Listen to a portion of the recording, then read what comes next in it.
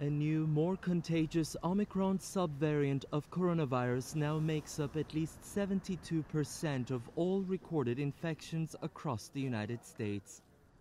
And in at least 8 states, the case numbers that were leveling off are now going up. We still have a lot of risk, as I noted today. We just have millions of people that don't have optimal coverage right now.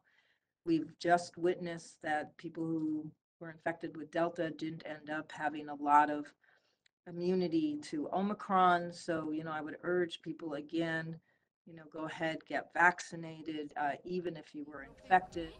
75% of Californians have been fully vaccinated, well above the 65% national average.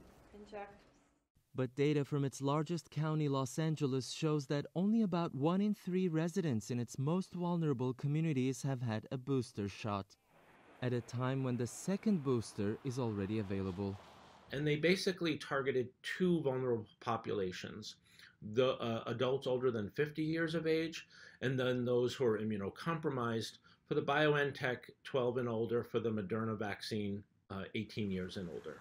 Despite warnings about the new subvariant, life appears to be returning to normal. Just over the last month, Los Angeles has been relaxing its COVID-19 restrictions by lifting its mask mandate and proof of vaccination requirement in indoor establishments, leading to a sense of normality we really haven't seen since the beginning of the pandemic.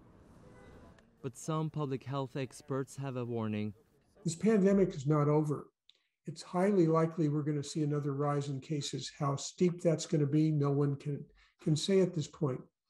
But I think to assume that this pandemic is over, to act like it's over, is not only putting you at risk, but it puts others at risk as well. California is not expected to return to tougher restrictions, but vaccinating its residents with a booster remains an uphill battle. It is Tian Shan, CGTN, Los Angeles.